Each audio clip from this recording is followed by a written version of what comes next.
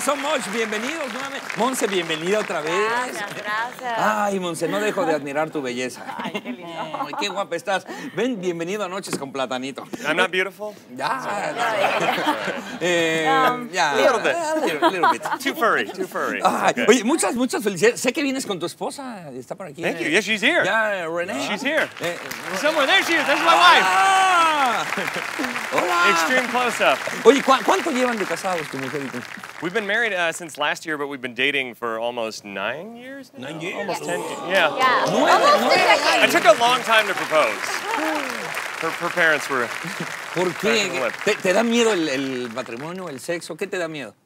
All of it. Well, we didn't wait till marriage for sex, if that's what you're wondering. So, no, but I'm afraid, you know, I have some... I was a late bloomer as a kid. O sea, ¿te da miedo el sexo, pero te divierte el sexo también? No. Yeah, I have fun now, but I know the first few times I had sex, it was very strange. You know, I always equated orgasms, the female orgasm, to like, female orgasms are like machine guns. They can just keep going, you know, just like reload.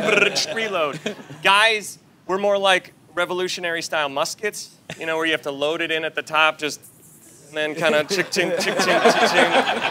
Then maybe after 3 minutes it fires, and then you got to load it again. But women just keep going all night. Guys, we're a little, oh, don't touch it, it's sensitive. Give it 15 minutes.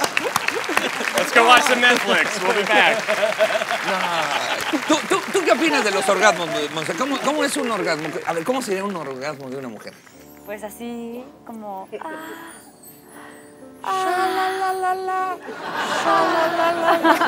Y por ejemplo, ¿y un hombre? No, los hombres ya parecen... Como de thriller. Oye, ven, y ahora nos vienes a presentar una nueva película de terror, The Funhouse Massacre. Yes. Oye, ¿de dónde sale la idea de escribir una película así de terror en la feria? ¿Estás loco? We actually, we came up with it a couple years ago when we were going through Universal Horror Nights, you know, the Halloween Horror Nights, anybody? And we were going through it, and there was this guy getting chopped up on a table, and they started spraying stuff at us, and it was just water.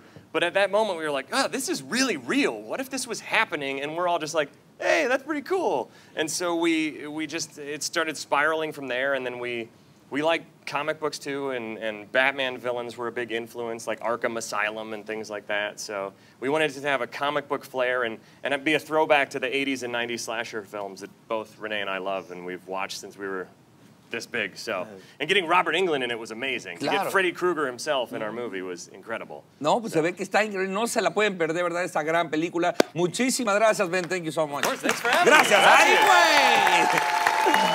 Monse, y ahora triunfando en Antes Muerta que Lichita. Así es, bien, padrísimo, con un personaje, bueno, súper divertido porque soy buena y soy mala. Ah, caray. Así ¿Eres es. buena o mala? Cuéntanos de tu personaje. Pues mira, es una reportera que está en la empresa donde trabaja Lichita, pero está del lado de los de la empresa. Y le hace un poquito la vida imposible a la familia porque pues va de chismosa, haciéndole caer bien a la familia para que el negocio crezca, la reportera que les va a venir a hacer lo mejor de lo mejor cuando es al revés. Voy a la empresa y les digo pues que la familia está muy mal, que el negocio no crece. Entonces, bueno, ahí ando metiendo cizaña en la empresa, pero pasándome por buena. Qué buena onda, Sí. Monse. Pues de verdad, muchísimas gracias por estar aquí en Noches con Gracias. Platanito. Gracias, Ben. Gracias, Monse. Estás guapísima, mi querida Monse. Y bueno, y es momento de ver qué tal son con las manos para sentir objetos. Pero bueno, vamos a sentir más bien profesiones. ¿Están listos? Ay, sí. Vamos a... Amigos, ya lo saben, si les gustó este video, denle like y suscríbanse. Compártanlo también. Oigan, si les gustó, qué bueno. Y si no, pues se los va a cargar el payaso. ¡Ay, güey!